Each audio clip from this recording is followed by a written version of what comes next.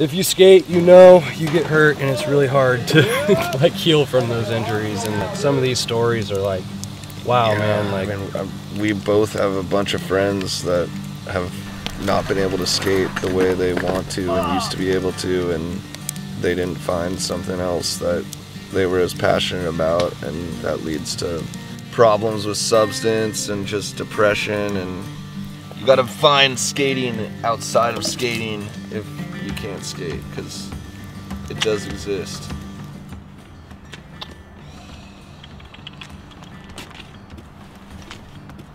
Day's looking good so far. Dabbled with fishing as long as I can remember, but fly fishing about 4 or 5 years. Just so happens that my wading boots are the only shoes I can get my toe in without a bunch of pain.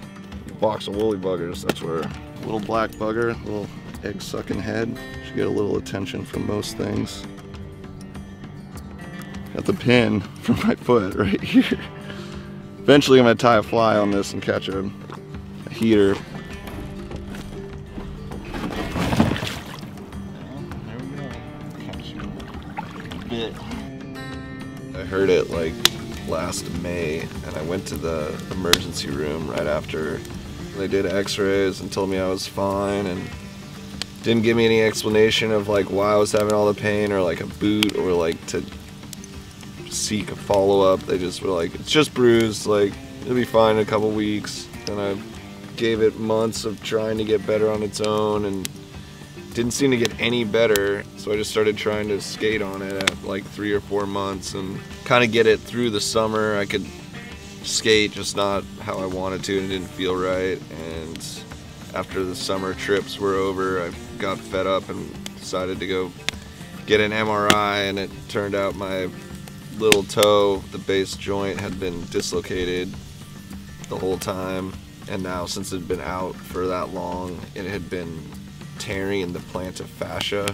If I would have just had a dislocated toe, I probably could have just been okay. Like tons of people have like a crooked toe or whatever, like it's not a big deal, but the plantar fascia was ripped, like all ripped below it, and that could spread. So got the surgery, and it sucked. Like every injury, I find like a new hobby.